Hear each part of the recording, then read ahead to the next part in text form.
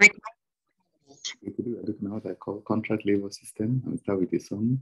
You are the Lord, let your name be glorified. You are the Lord, let your name be glorified. I give you glory and honor. You are the Lord, let your name be glorified. Of course, the contract labor system, South Africa and Namibia, were just used by the colonialists to rip off workers, make sure they didn't get the correct wages. So oppression of workers has been going on for a while. But let me start with the prophecy.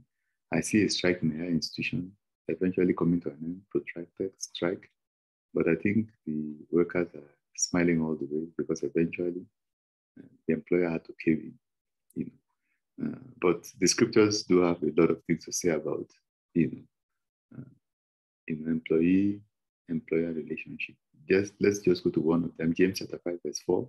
Look, the wages you withheld from the workmen who mowed your fields are crying out against you. The cries of the harvesters have reached the ears of the Lord of hosts. So if you are in any kind of employer situation, do not deny your workers their wages. Or you get someone to do any kind of thing, even around the room. Make sure you pay them fair wages, because those cries actually reach the ears of God. And God is going to intervene on their behalf, and it's going to be very problematic.